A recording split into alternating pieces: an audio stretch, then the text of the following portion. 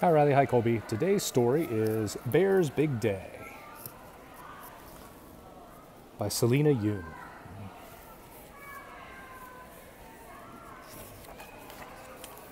Bear's Big Day.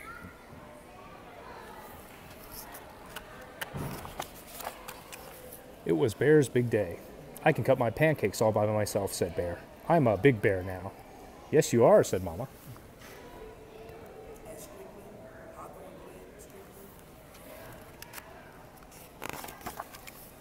Mama gave him a big bear backpack. It had pockets for each of his things. Keep lunch cool, lunchbox, some glue, a pencil case, and crayons.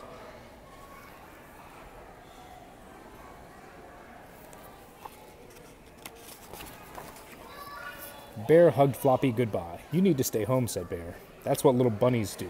Big bears go to school. I love you, Floppy.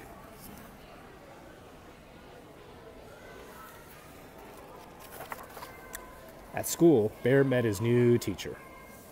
Welcome to my class, said Miss Fox.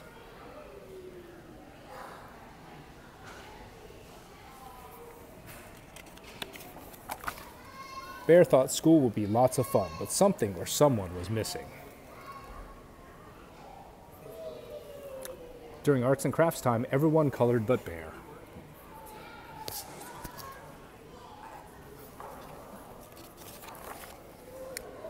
At snack time, everyone ate but Bear.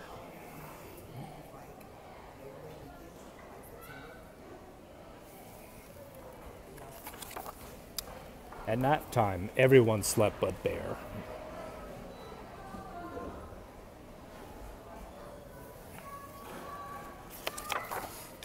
What's the matter, Bear?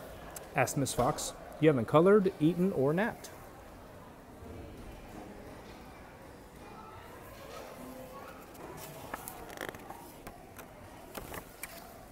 I miss Floppy, said Bear. I thought I was ready for school. I guess I'm not a big bear after all.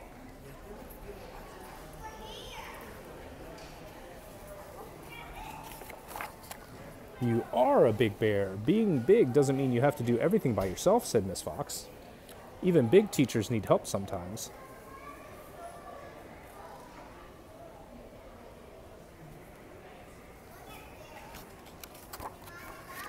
Bear thought about Floppy, home alone. Then he had an idea. He asked Miss Fox for help.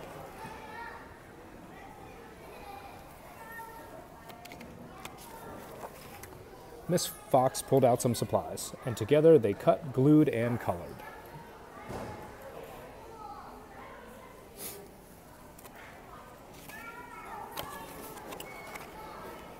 After school, Bear was happy to see Floppy.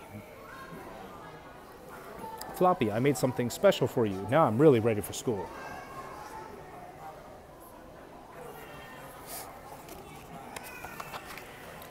The next day at school. Hi, friends. Bear, hello.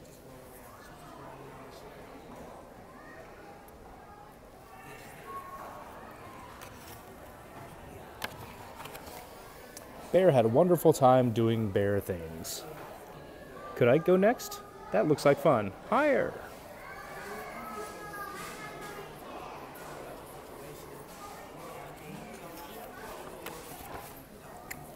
So did Floppy.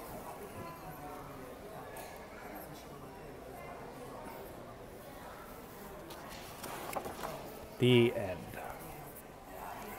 Bear's Big Day by Salina Yoon. All right, Riley. All right, Colby. Hope you guys like the story. Daddy misses you and loves you very much. Mwah. Bye.